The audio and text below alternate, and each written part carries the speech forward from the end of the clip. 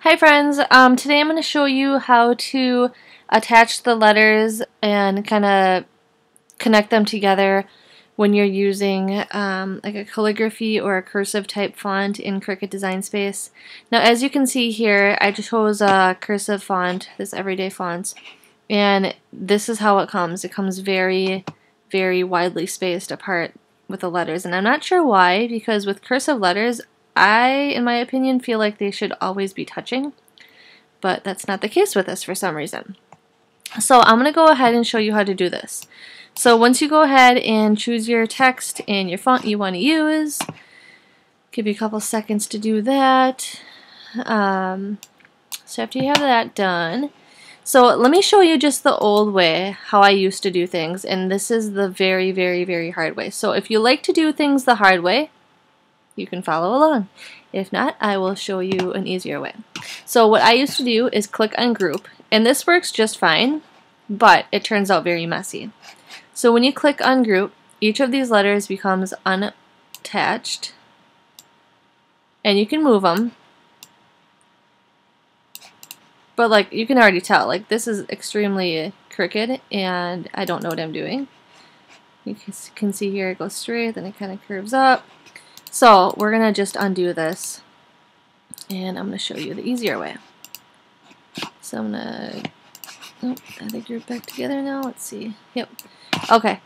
So I got them all grouped back together how it was before.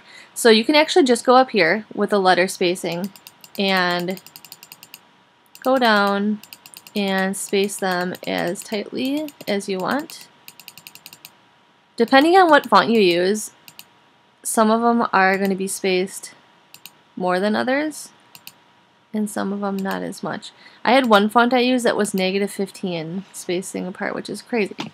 Okay, so from here, now you can ungroup the letters. See how the L, I, N, D is perfect? Same with the S and E.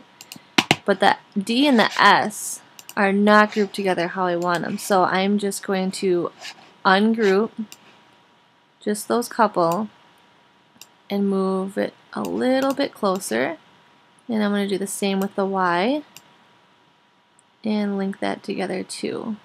Perfect. And that sure beats linking all of them together because that takes forever. So that looks really nice. So I'm going to select it all and attach it, and this would be perfect if, let me just show you, let me change the font here. Okay, so if that's all I had to do, that would be awesome. Unfortunately, there is one more step to this. So if I zoom in here, you can see where it attaches here.